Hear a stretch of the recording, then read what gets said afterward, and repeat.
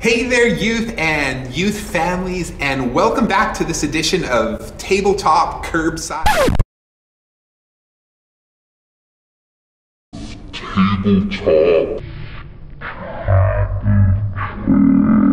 Tabletop Curbside Youth Edition. Boy, it was fantastic to see so many of you come out last Monday. Man, to see your smiling faces, it made me smile for the rest of the day, maybe even the rest of the week. And I'm so looking forward to seeing all of you this coming Monday. This week, we're going to be focused on the spiritual discipline of prayer.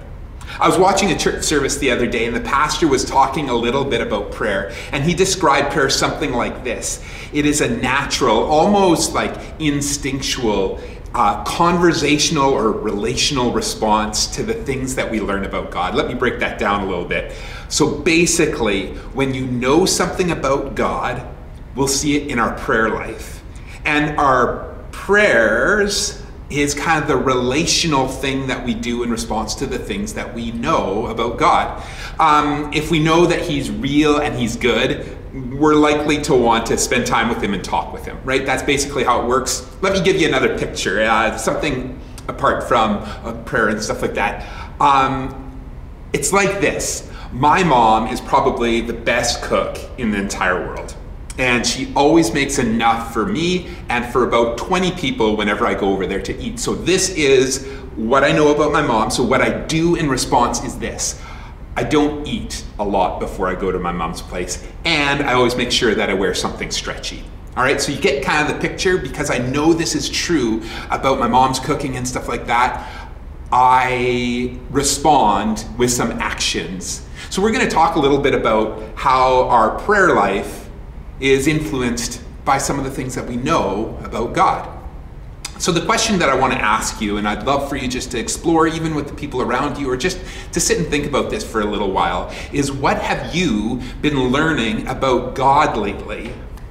And then how does that affect your conversations with Him? Take a few moments to think about some of those things. You know, I've shared it with you before that my prayer life is often more like me dictating a shopping list to God. A list of my needs and my wants and the things that I realize that are outside of my abilities to do for myself. And I realize that this perspective on prayer is neither biblical or really all that effective. So it makes sense why my prayer life doesn't always feel very vibrant. It reflects that I often feel that God is distant from me emotionally, so I just ask for stuff rather than really talk to Him about things.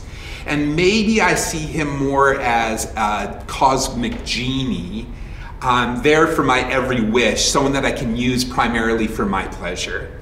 However, when I really get to know God, as He reveals Himself in Scripture, I'm able to get a more accurate picture of Him, and I'm able to respond relationally and conversationally with Him in my prayer life.